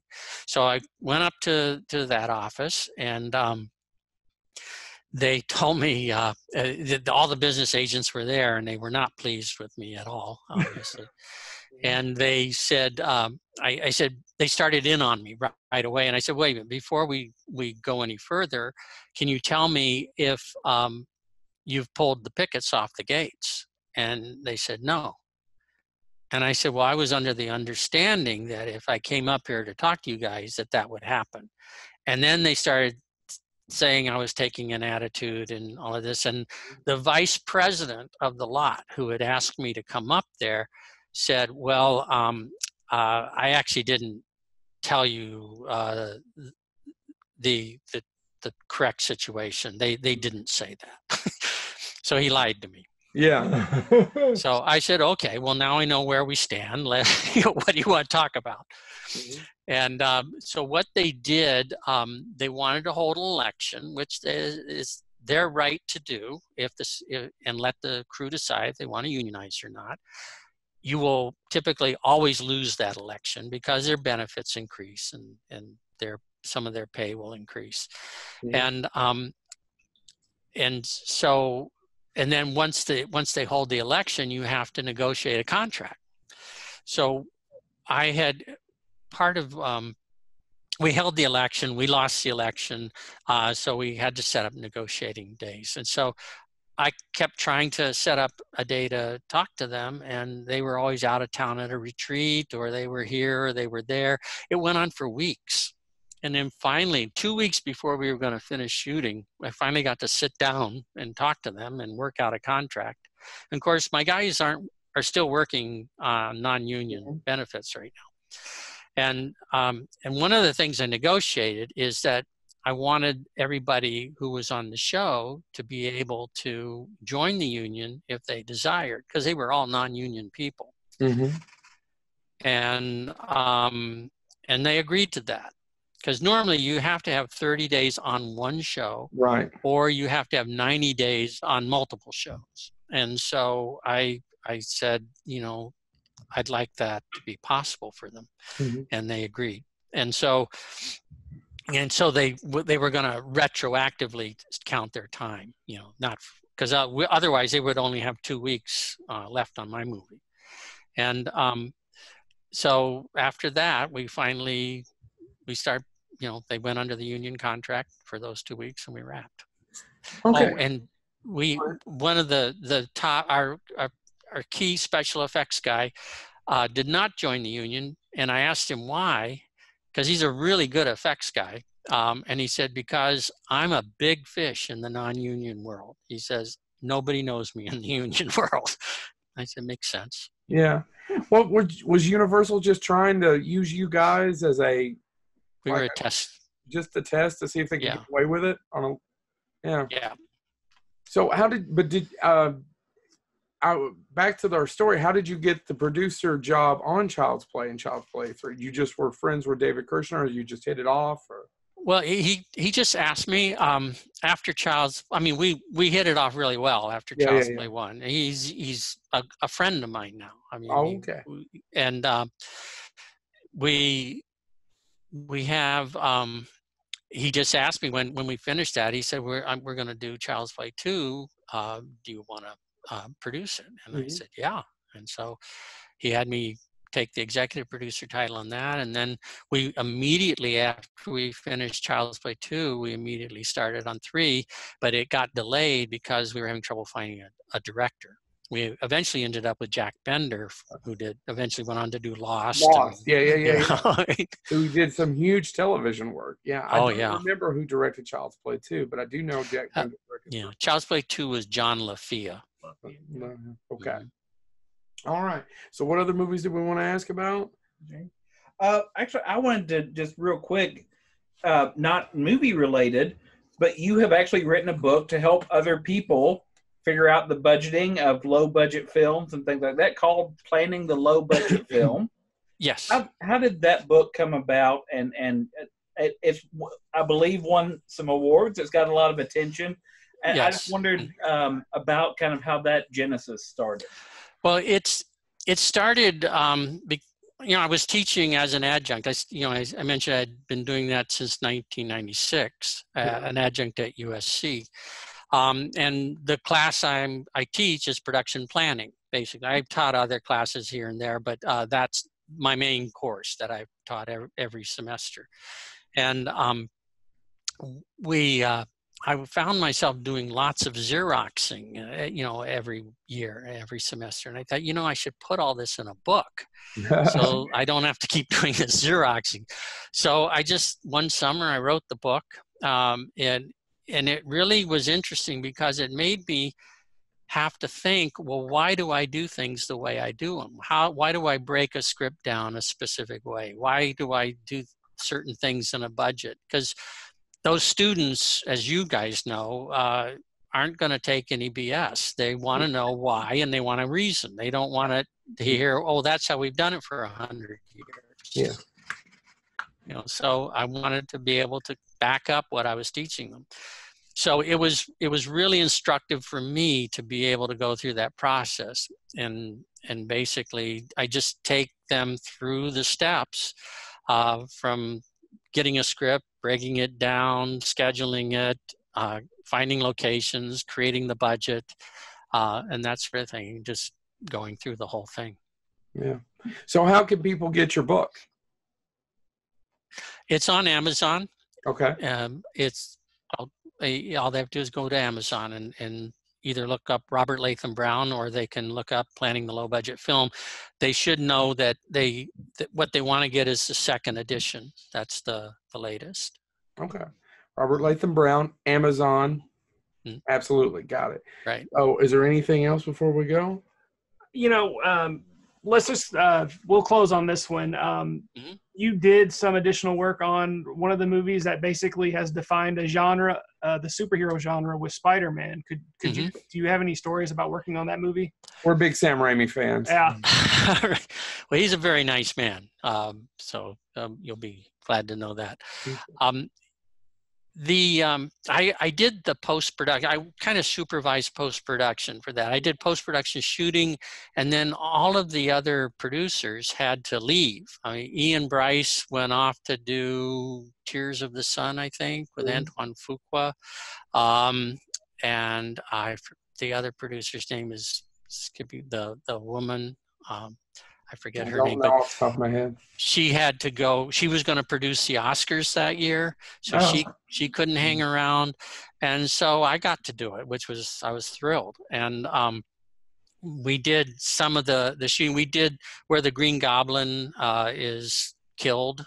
We did that scene. We did several of the other scenes. We did a scene in the mansion. There was something on the stairwell or something. I forget exactly what it was, but and it was a really interesting shoot to be a part of. I really enjoyed it. No horrendous things happened. That's okay. we had to. It went very smoothly, actually. I was really pleased.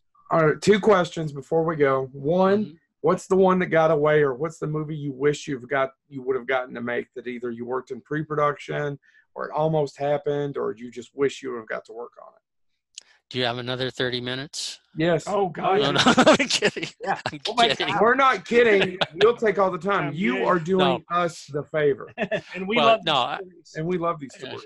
I'm joking, but because you end up having to make choices. And sometimes, you have to work. You have to go out and get the job. And so you take what comes. And sometimes you get offered the really great picture after you took the okay picture, But I've always, I don't just say, oh, I got a better offer and leave. I just don't think that's right. So if I've agreed to do something, I do it. And there have been a couple instances. One of them was,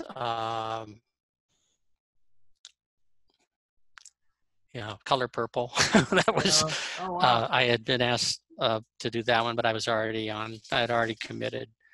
Another one that I didn't get was Man Without a Face. With Mel Gibson. That was with, Mel Gibson.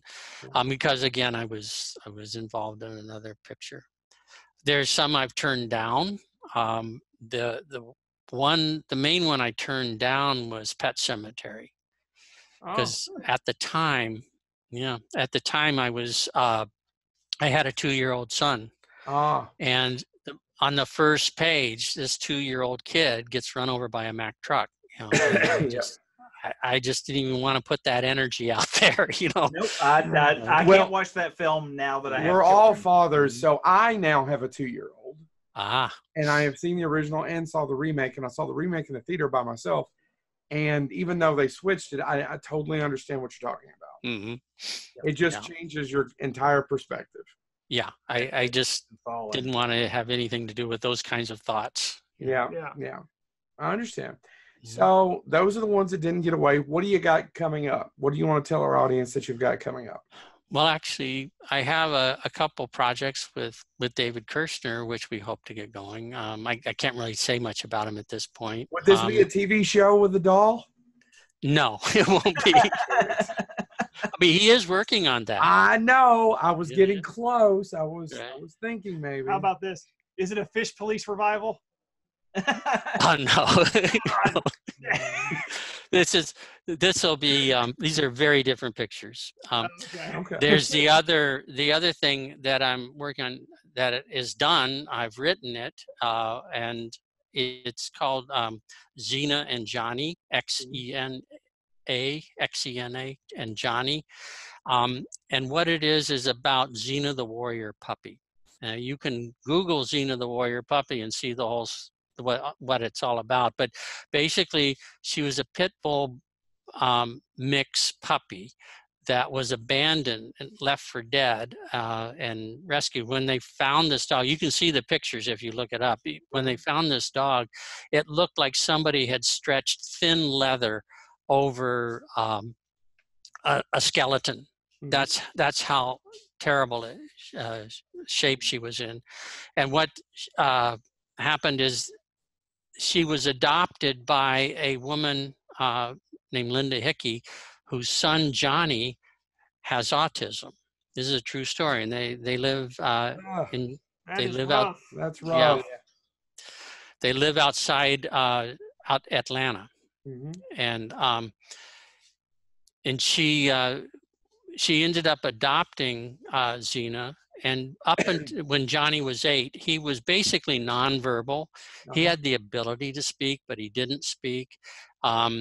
He was very antisocial. He couldn't be around people. He wouldn't allow anybody to come to the house and that sort of thing. So it was very difficult. And Linda and her husband and Johnny's older brother have given a lot of themselves to caring for him. And when Xena came into his life, when Linda picked him up from school, and Xena was a surprise. Well, let me back up. The way I got interested in it is I saw this newsreel, and what it was is Xena had, when she got nursed back to health, she was, they had a meet and greet on the patio of a pizza place. And and they invited people to come meet Xena, and they were looking for a family for Xena. And Linda happened to see the story. The story was followed on local television in Atlanta for, from its beginning. And she had been following the dog as well. And when she heard about the meet and greet, she wanted to go. And so she took her husband and Johnny, and they went to this meet and greet. And you can see they had a local news crew there. And you can see they were following Xena going up to all these this line of people who were there lining up to meet her. And all of a sudden she stops and she turns her head, and the camera pans over, and you can see Linda and her husband Grant and Johnny in the far background.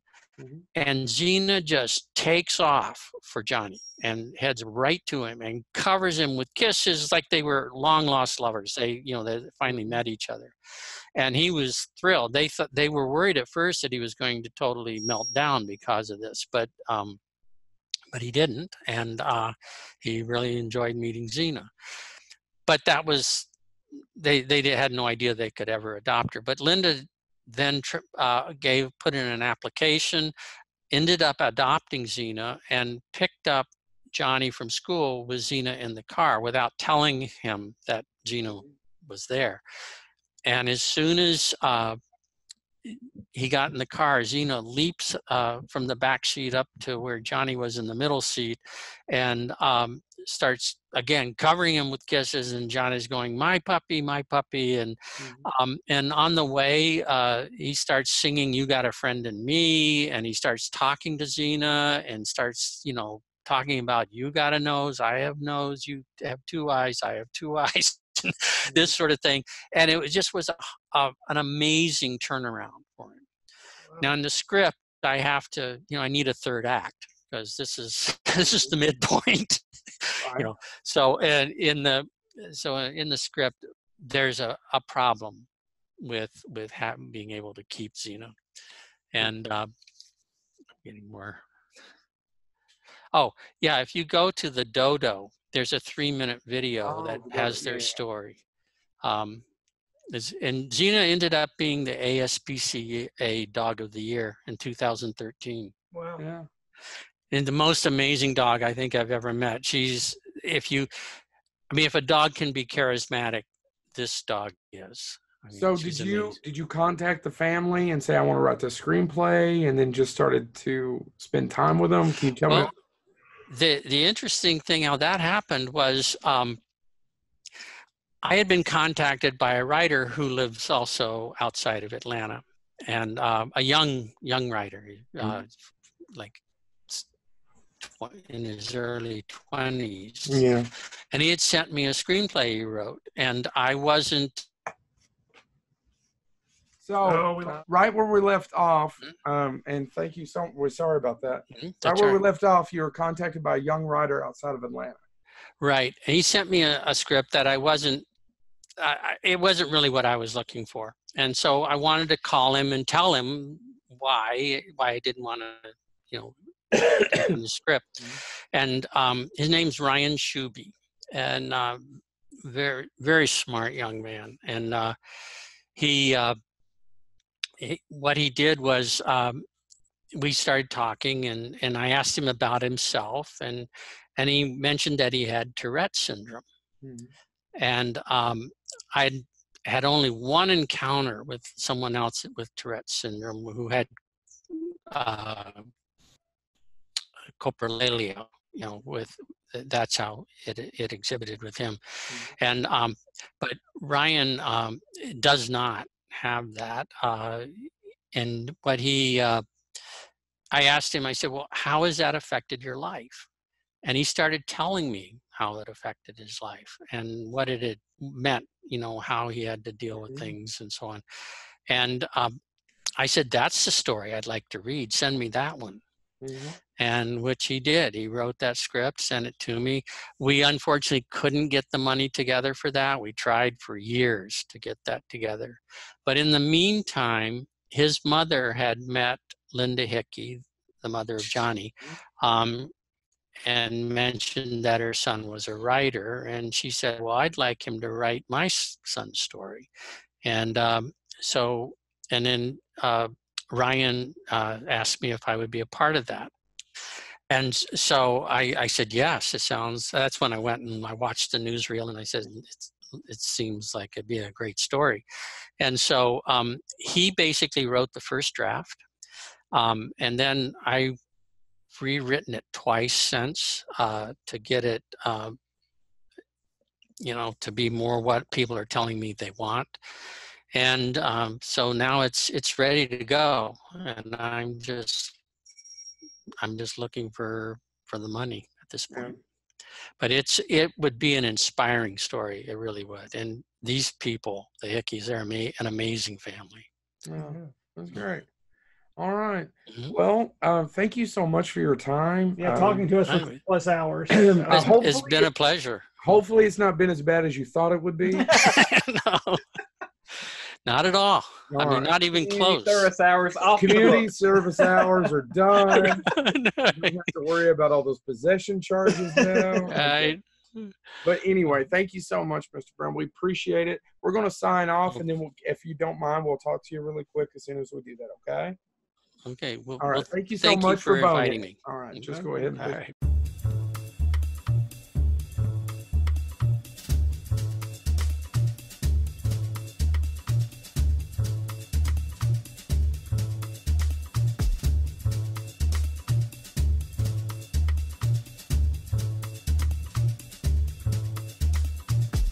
Bye.